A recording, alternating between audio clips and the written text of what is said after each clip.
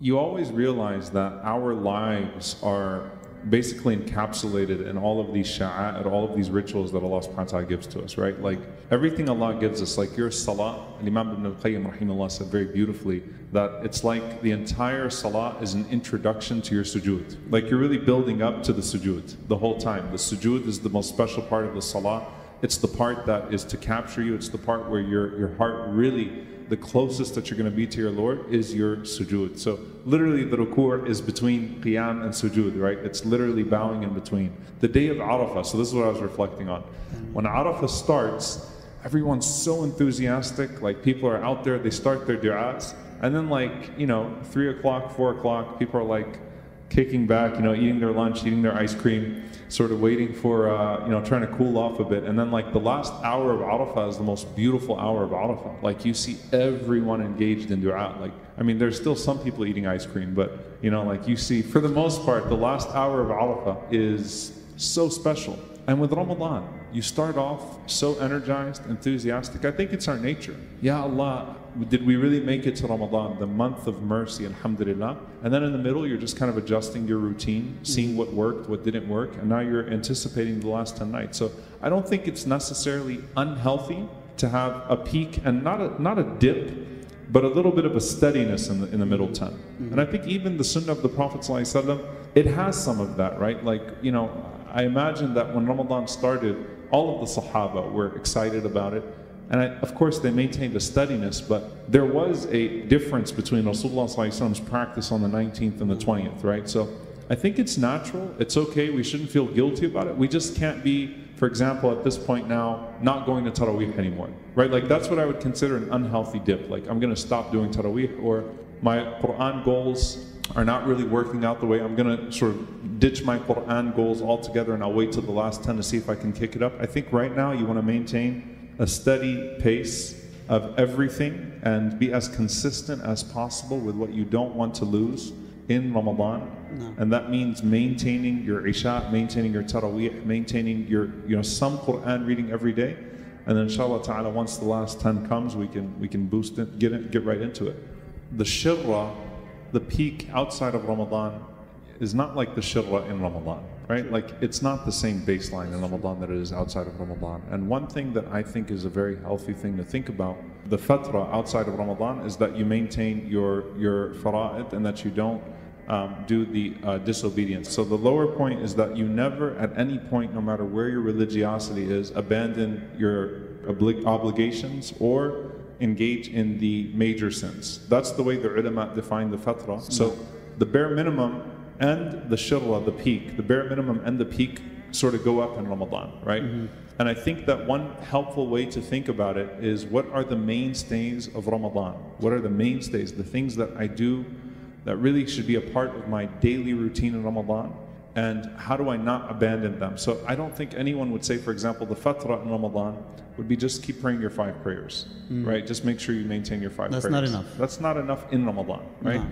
So in Ramadan, you start to see, I'm giving the example of Taraweeh just because it's so obvious. Taraweeh dips. I think it's healthy for people to say, maybe I'm not going to stay up all night in the middle 10 nights, which, you should start adjusting your sleep schedule to get ready for the last 10, just in terms of getting your sleep adjusted as much as possible to where you're starting after Fajr. But don't miss Taraweeh. Keep that as your fatra, that my baseline is I'm going to pray all the rak'ahs of Taraweeh. Let's say, for example, you have a Quran goal, okay? It would be strange, odd, to completely stop reading a portion of the Quran every day in the middle 10 days. So the fatra would then be, you could think of it mathematically, really, okay, when the last 10 nights come, I'm going to have more time to worship Allah in the night. During the day, let's say I'm going to read half of what I plan to read, inshallah ta'ala, in the last 10 nights. So some people might have a khatma that they plan in the last 10 nights. It's a lofty goal. It's doable though, but I'm going to do a khatam, in the last 10 days of Ramadan. So what's half of that? 15 juz. Okay, maybe it's a third of that. Maybe I'm just going to keep my juz a day until I get to the last 10. The point is that in the last 10, you need to be building on something.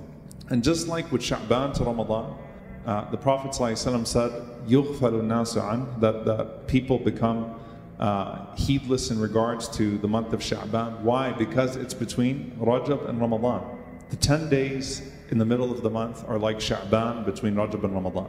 Some people completely neglect it, and that's not healthy, because ultimately your baseline is going to give, you don't want to be trying to get your baseline in the 21st night, because the 21st night might be Laylatul Qadr. True. SubhanAllah. So you don't want to start getting adjusted on the first of the last 10 nights, and then that turns out to be Laylatul Qadr for you. So your expectations should be adjusted. You've kind of felt your sleep schedule, what's working, what's not. Every year you also get a year older, so your sleep schedule is a little harder. But every year your sleep is a little bit different. Maybe there's circumstances like children and things of that sort, right, that are keeping you awake or that are messing with you. So I think at this point now, your expectations in terms of your lifestyle, what you can handle and what you can't, are a lot clearer. And one advice, by the way, I'd specifically give on the last question to sisters, for example, that might have to break from the Taraweeh and things of that sort, is still allocate that same time that you would have been praying Taraweeh to doing dua, or to doing dhikr, or to doing something else, so that you don't lose the time. Because I think that the last 10, you're adjusting your schedule for the last 10. You've already gotten used to now standing up. You've gotten used to reading Quran, inshallah. But your schedule is what you're trying to adjust. Now, if you have work, you know your expectations, and that's where the hope part of the Sharia comes in. The hope part, right, where you'll find narrations like from, I think it's Sa'id ibn Musayyib radiallahu ta'ala anhu. If it's not him, I know it's an authentic narration from one of the Salaf, that whoever prays Isha in the last 10 nights has caught the night, right? Like that counts as catching the night, as someone that caught Laylatul Qadr. If you prayed Isha in Jama'ah on the night of Laylatul Qadr, then you caught Laylatul Qadr. That's where the hope part comes in. And that's where a dhikr regimen comes in. So can you bring dhikr into your work life? While you're doing some of your work, can you bring a healthy regimen of dhikr into it? Instead, if you can't physically remove yourself from it altogether and work, what can you incorporate into your work stuff right now that would keep you in a state of remembrance of Allah subhanahu wa ta'ala? The most underestimated ibadah in Ramadan is raw dua. And I really do mean that when I'm thinking about, just to be very personal, like I'm thinking about what my last 10 nights want to be, I'm like, I want to really make this one about dua. We wait for the dua of witr. We wait for, to pray behind the imam and hope that the imam is going to have like an emotional dua once in a while. We wait for dua khatm al-Quran. Like you see people every year going around looking for the khatm Quran du'as. But to exert yourself in dua is worship. And to force yourself to allocate the time and eliminate the distraction. You see, dua is not quantifiable like the Quran in terms of its nature. Like it's not like I have to recite this many du'as. Like you have this many pages. Athkar are even quantifiable, right? I have to finish the morning remembrances, the evening remembrances. But I'm going to give 30 minutes of unfiltered, undistracted dua to Allah subhanahu wa ta'ala. I don't have to finish reciting any certain amount of things. I'm just going to give this time for dua. There's little that can be as rewarding as that. So raw dua. Allocate time for dua. I'm not even talking about the athkar now. We know the virtue of remembrance, but truly dua. If I can learn to make dua to Allah subhanahu wa ta'ala and establish an authentic connection with Allah subhanahu wa ta'ala through my dua.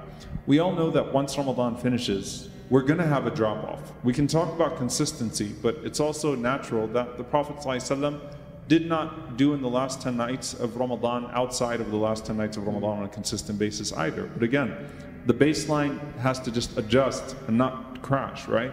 But if you establish a meaningful connection with Allah in dua, you're not letting that go. You're not letting that go once Ramadan finishes. And subhanAllah, in these middle 10 days, Prophet ﷺ said every night of Ramadan, Allah has people who He frees from the fire. Every single night. Every single night should have some of your tawbah, istighfar, seeking forgiveness, and every single night should have some of your dua. Once the last 10 nights come in, you just really grow that time and you really exert yourself seeking Allah subhanahu wa ta'ala with that dua. So I would say time for dua. If you can put aside 20, 30 minutes for dua. And I gave the Arafah example. There are some people that run out of their dua in the first hour and they're like, okay, I don't know how to make dua for this long. And there are some people, subhanAllah, that they get in it, they get in the zone with their dua, And then it's like Maghrib came and they're still like, Ya Allah, I was just starting to warm up, right now. So that's the value of dua, that once you establish that connection with Allah Azza wa Jal and you start to realize like you are talking to the Lord of the world. You know how an amazing situation, I mean, if you're talking on the phone with the most beloved person in the world to you, who can't do anything for you, but you love that person enough, right? And you miss them and you're talking on the phone with them, you'll increase the conversation. You're talking to the one that you should love most and that loves you more than any other human being will love you, and who can do anything for you in this life and the next, the one who has all power. Why would you shut the line? Like, why would you cut it off? Does anyone go to an important meeting with someone that they really want to meet, a person of royalty or power or celebrity, and then they leave first? That doesn't happen. So really learn to immerse yourself in dua, because that will carry outside of Ramadan. And may Allah Azza wa Jal allow all of us to establish a meaningful connection in dua this Ramadan that continues outside. But what I would advise myself and everyone else, before you get into your dua and try to get in all your wish list, before you get into your wish list, talk about your hurt list. This is, Ya Allah, I'm struggling with this. Ya Allah, I need you. Ya Allah, I need help with this. Ya Allah, I'm desperate for your forgiveness, for your mercy. If you're too proud, inna ladina yastakbiruna an ibadati. That's what Allah says about dua. Those that don't make dua, Allah says they're too proud to worship me. Those that don't make dua. So there you go. That's your Ramadan goal. Assalamu alaikum Islam Box family. We need your support more than ever. Your support can help us continue to educate and motivate people to make and publish videos daily. Jazakallah.